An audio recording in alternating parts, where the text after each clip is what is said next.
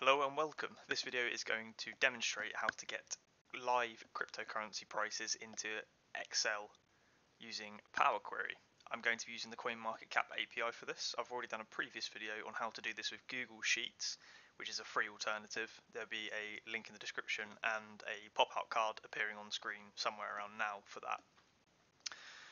But in order to do this, I would first suggest you guys also find the link in the description to have a look at the CoinMarketCap API documentation just to understand what's going on.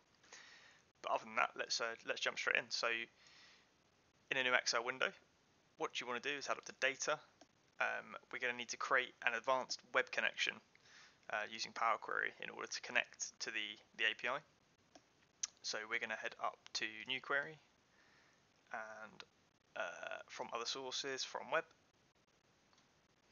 Once this opens, we're just going to tap on Advanced, and I'll leave these in the description. But the first thing I'm going to do is I'm going to want to return a list of specific tickers that I'm interested in. So the first section of the URL part is this, so cryptocurrency/quotes / latest. And the thing we're going to take advantage of on this advanced tab is actually by adding these parts. So we denote a question mark, like so, in the second part of this URL. And what Power Query is effectively going to do is it's going to combine all of these parts together. This allows us to, or makes it easier for us to effectively see the web part that we're constructing. So like I said, this question mark now denotes that we're going to start specifying parameters. So for my instance, I want all of the quotes that are returned to be in Great British pounds. So in this second part, I can specify the parameter convert equal to currency. Now you can pop any currency in here you like, for example USD, Euro, GBP, etc.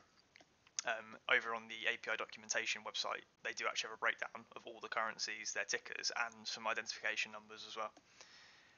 After I've done that, we're going to add an ampersand or an and symbol, so we can specify the next parameter of this web part. So add part, and I'm going to be using the slug parameter, which then enables me to pass in a comma separated list of the tickers or names that I'm interested in. Alternatively here, you could use the symbol instead and then specify the symbol. The reason I use slug is for some lower cap coins that have the same ticker as one another. It's actually a better way to get hold of those cryptocurrencies. You could also pass in the ID slug, sorry, the ID. CoinMarketCap specifies an ID for every single crypto on their website, and you can pass in that, but that gets quite messy.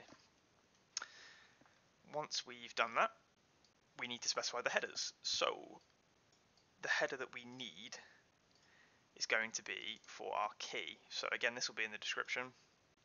_CMC_pro_API_key, and then this field here to the right hand side, this is where you're going to paste in your CMC API key. Once we've got the key and the header name in, we're going to tap on OK, and this is going to start connecting.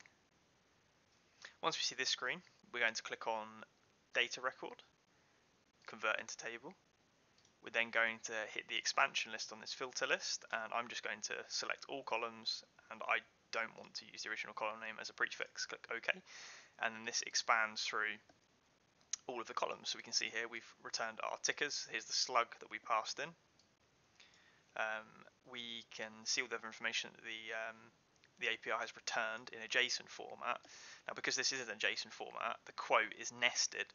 So we're going to need to click through this a couple of times, but if we come over to the quote column that gets passed in at the end, click the filter button again, and here we can see the conversion we specified, so we're going to press OK. That's then gone into the subsection effectively of the conversion JSON, and then we do the same again, click here, and we can now see price and volume, etc. So again, I'm just going to pull in all the columns.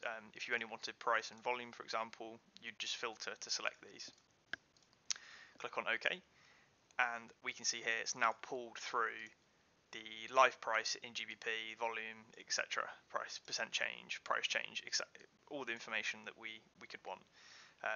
What I'd suggest now is you come up here to the top of your name and just rename your query to make it a little bit neater. So we're just going to call this ticker, or buy ticker perhaps. Once we've done that, we can click close and load, and this should spit it out into a table.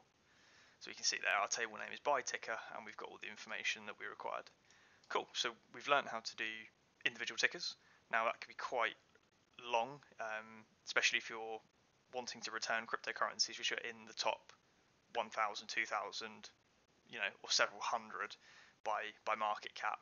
So let's create another query, and I'll show you a slightly faster way to pull a predetermined list by market cap ranking. So we go from web again,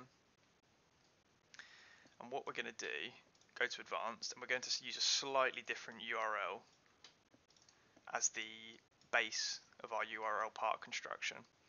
So we're going to be using cryptocurrency listings latest, and in the same way we did previously, we'll specify the question mark, which allows us to start putting through our parameters.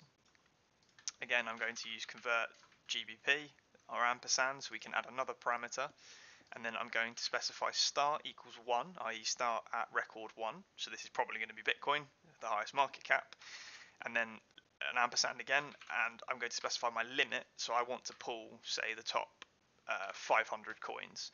Now you could do the top 5,000 if you wanted to, but for data load I'm just going to do the top 500. Once again, we can paste in our header name, which is this, and then again we'll paste in our key. Click on OK. Give this a moment to load.